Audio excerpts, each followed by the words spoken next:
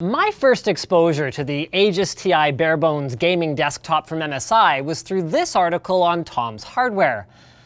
And I'm not sure why, but I thought for some reason that it was a compact SLI gaming desktop.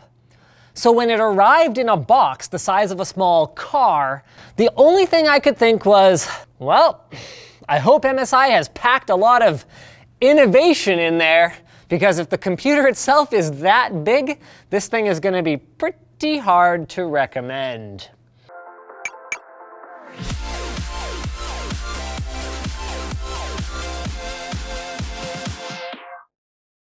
Cooler Master's Mastercase Maker 5 features their free-form modular system, allowing you to customize, adjust, and upgrade. Make it yours at the link in the video description. Let's start with the good news. The Aegis Ti is very well packed inside that enormous box. So while it's not really any smaller than I'd expect a typical MATX computer to be, it's also not larger to the point where I feel like the engineering effort that went into creating its non-standard internals was a complete waste of time. Maybe, we'll see. And I suppose that there are aesthetic reasons for it too. Whether you generally like the gamer look or not, you're likely to agree that the Aegis Ti is striking.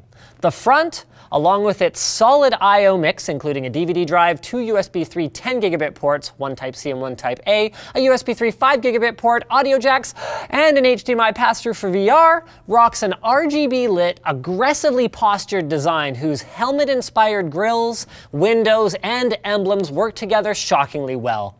The top and sides are no different, with ample cooling vents, a GPU window that shows off the MSI GTX 1070 Gaming X cards that I installed in SLI, and a solid metal carrying handle being the standout features of the box that sits on top of the bottom pedestal that contains the included 850-watt 80+ platinum power supply and two 3.5-inch hard drive bays with pre-wired SATA power and data cables. In terms of rear I/O, we've got a pretty bog standard layout here, with the PS2 port being a welcome inclusion. Let's go inside, because from out here, it's hard to say much about why MSI felt the need to do anything to the standard MATX layout in order to fit two graphics cards into a machine this size, and because my unit is a bare bones, so we won't be doing anything else with it until we open it up and install a CPU, RAM, drives, video cards, and an operating system. So it turns out the answer to why they needed to do that is not ease of use. For a bare bones with a custom chassis and motherboard, this thing is really not very easy to build in. Some stuff is handled well.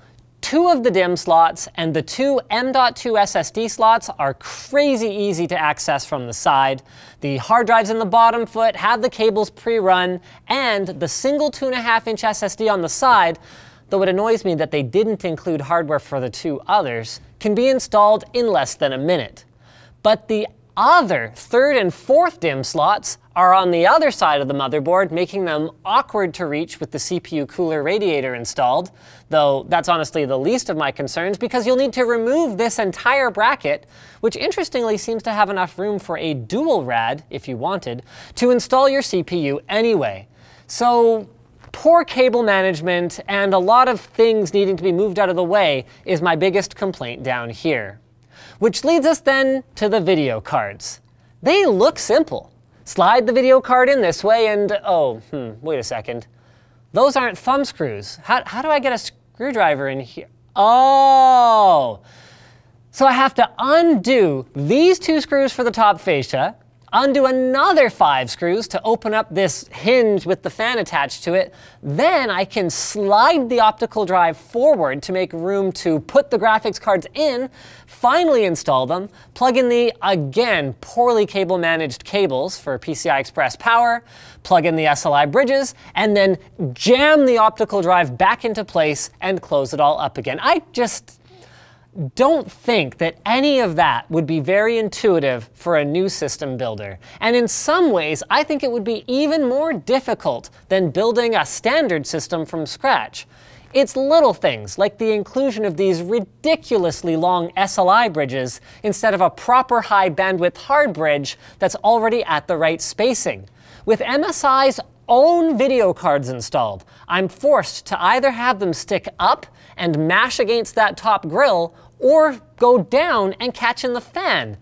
Stuff that doesn't look like it should go together can be very confusing for the target audience that I would think MSI is trying to hit with a barebones system. And the bottom line here is that 11 screws is too many to swap out the graphics cards. Compare that to Razer's Core, which is toolless, though it should be noted my thumb screw was too tight to remove by hand out of the box. I ended up needing to get a screwdriver. And this feels like a design from yesteryear, from a user-friendliness perspective. And while we're at it then, I might have suggested straight HDMI connectors for that VR pass-through thing. Firing up the BIOS, more lack of polish. I remember seeing MSI P67 boards that had a more elegant UEFI interface than this one. The worst offender is the legacy boot mode being grayed out and not working at all in my shipping BIOS without doing some configuration gymnastics, and I sincerely hope to see some improvement here in the future. With that said, with the actual assembly complete, the story gets quite a bit better. Cooling performance is wonderful, and this system with its 4 120mm fans is really quiet. CPU die temps in the neighborhood of 70 degrees, even in a toasty warehouse on a hot day, with the 400 MHz factory overclock enabled by that big dragon button on the front, is nothing to sneeze at. And the way that MSI has separated my open-air-cooled GTX 1070s from the rest of the components means that GPU boost speeds averaging over 1800 MHz in real-world applications were easily achievable. So I was running Crysis 3 at 4K in SLI for the duration of this test. Which I guess leads us well into performance then.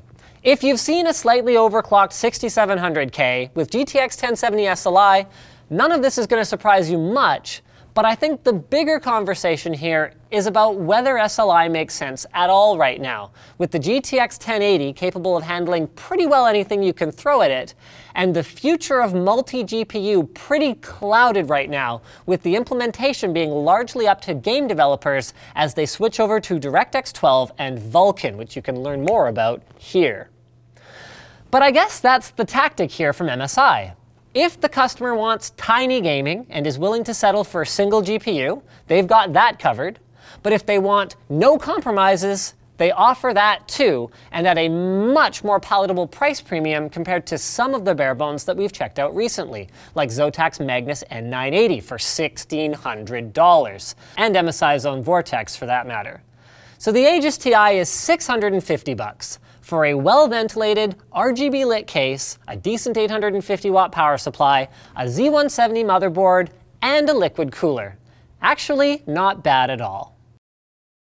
Like TunnelBear. TunnelBear is the simple VPN app that makes it easy to browse privately and enjoy a more open internet. With TunnelBear, all you gotta do is hit the little button after you install the program, and boom! Your connection is encrypted, and your internet provider, advertisers, and anyone else looking to track you or profit from your data is going to have to deal with that and TunnelBear's top-rated privacy policy that does not include data logging. If you want to try TunnelBear out for free, you get 500 megs with no credit card required, and should you choose to get a year of unlimited data, you can actually save 10% by heading over to tunnelbear.com/LTT. We've got that linked in the video description. Thanks for watching, guys. If this video sucked, you know what to do. But if it was awesome, get subscribed, hit that like button, or check out the link to where to buy the stuff we featured in the video description. Also linked in the description is our merch store, which has cool shirts like this one, and our community forum, which you should totally join.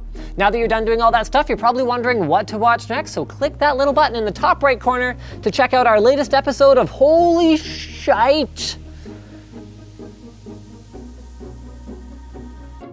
What was the latest episode? Right, where I check out a $40,000 computer.